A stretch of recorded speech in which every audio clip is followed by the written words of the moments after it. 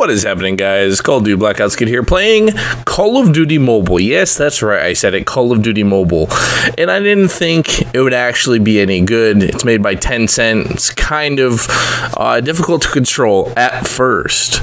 Once you get the hang of it, it's actually quite enjoyable. Honestly, I had very low expectations for the game, and it's amazing, honestly. I've been playing it for at least 8, 10, 12 hours now, probably, and there's a lot of good things about this game. And it takes various assets from all the Call of Duties. It takes some from Call of Duty Black Ops 2. Take some from, I would say, Modern Warfare series, an ambition from Ghost, and there is Simon Ghost inside the game, although it's not apparent. So there is quick scoping in the game, so before you haters go out there. The kill streaks in this game are actually pretty decent too, but so far controlling is actually very difficult at first, and once you get the hang of it though, it's pretty damn good. I actually really enjoy it, and it's really good. The first game you get thrown into is Nuketown, at least that's what mine was, and everyone felt like bots, and I was a bot too because I didn't know what the hell I was doing. First game jumps you right into it. It's a TDM, or what they call, I forget what the heck the mode's called, like headquarters essentially, where you always spawn at the same side, and yeah, that's about it. I didn't realize that you could aim and shoot with the one button, and so I was actually aiming and shooting at the same time. So the controls get used to taking to, because after this I start getting the hang of it, and it's actually not bad at all. It's really fun, and there's some mats from COD 4 that actually make a return. The game is really fun, actually. You can play team chat, although most of the games that I played were pretty broken.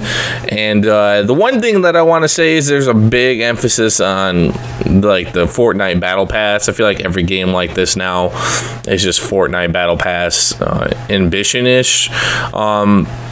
Although, what can you say? There's a lot of skins. There's also the MSMC, a lot of like guns that are just kind of weird, like the M4 LMG, like Chicom from Black Ops 2. There's like a Model 1887s from Modern Warfare 2. And they all have camos on certain guns that you can do just by playing the game. There's the rotating shotgun, Striker, AK-74U. There's just a lot of nostalgic guns in here that from all over Call of Duty. Some completely new to the series, and some that are familiar, like the PDW-57. They have 3 different AKs in this game, which is quite weird, to be honest with me. There's a lot of guns, and they all hit pretty hard. They're all pretty average, I would say. Nothing that stands really above the rest. Sniping in the game is very interesting. I've quick scoped. You can have private lobbies. You can quick scope if you dare want to do that. And there's actually a video on my channel. The full video is 27-0 with only snipers on Crossfire. So I'll leave that video down in the description. I get a couple different collaterals, so I did a couple highlights here really quickly. And the multiplayer is pretty good. There's TDM, Domination. There's actually AI controlled ones, so if you're trying to get used to the game. Although mainly a lot of the players are just bots, I feel like, because they're just not all that good. But that was just my personal experience. There's a collateral. I get like 3 collaterals on this map, actually. But the game's fun so far in multiplayer. There hasn't been anything that's really stuck out grade-wise. You only have 2 classes until you're like level 30, so either you have a sniper class and an assault rifle class.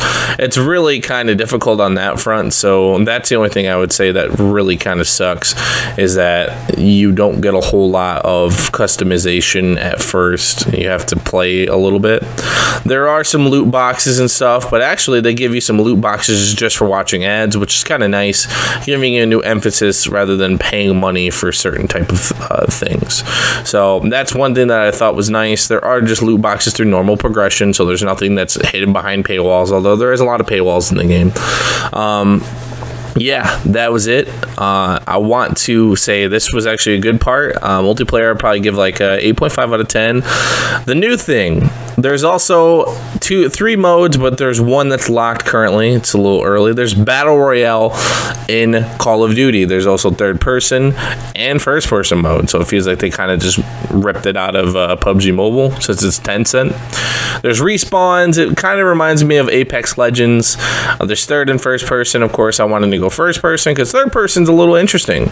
There's also a Cerberus dog. So there's zombies in here. And there's a lot of foreign action when it comes down to voices in the chat, which is the Battle Royale, weirdly enough, worked out well for me for voice chat. But multiplayer, not so much. You can choose classes: Scout, Clown, Medic. There's a lot of good ones. The Ninja one I've really liked the most. I haven't really tested out the Scout or Airborne or any of that stuff. That's something I'm going to be looking into very shortly, so continue watching the channel for maybe more PUBG Mobile stuff. And it's honestly interesting. The game really runs well on my Note 9. I can crank up the graphics to ultra, and you can uncap the frame rate as well. Right here, I thought was really interesting. It actually looks really, really good right there. And then when you can go in and do all that kind of stuff. I'm excited to see the next mode is Zombies, which is kind of interesting to be in a Call of Duty mobile game for free, which is interesting. I'm excited to see how that plays out, whether or not it's going to be total garbage or if it's actually really good. I haven't really explored the map, as it's actually quite huge. There's the zombie diner. There's a couple familiar other places, like they have Nuketown and all that kind of stuff. So I was kind of shocked to see this, by the way. I did drop diner and there was zombies here. I don't know if there's boxes. I think there is, but I didn't stay long enough to do that. I was trying to find a gun. And I feel like, I don't know if there's bots in there was a box right there. I just saw it. And knifing the zombies are not as easy as it sounds, trust me. Especially, this is when I was new. I think this is my second match, is when I jumped into Battle Royale. So, oh geez. Yeah, see, there's a guy right here, and he just runs right out when I shoot him. I almost shot him, actually. So, he runs out. And zombies drop quite a bit of loot, which is nice. There's not really anything super crazy that stands out about their blackout mode or their Battle Royale mode. It is really fun. Everyone that I've faced against so far has been bots, except for this one game when I went to go kill the Cerberus dog, and it didn't work out so well. Also, I didn't actually knock that guy. The zombie did, and they actually have kill counters. So, the ninja that I've used, I like the grapple feature to get you faster, but at the same time, for me, it didn't really work that well because there's no vaulting in the game as far as I'm aware. So trying to get on top of things didn't really work out that well for me anyways. I did do a couple good vaults, not on like enemy players or anything, but see, this bot just stands there, runs away. 45 Snooty Master. So they sound like real names. I wouldn't see that they're fake as far as I can tell anyways.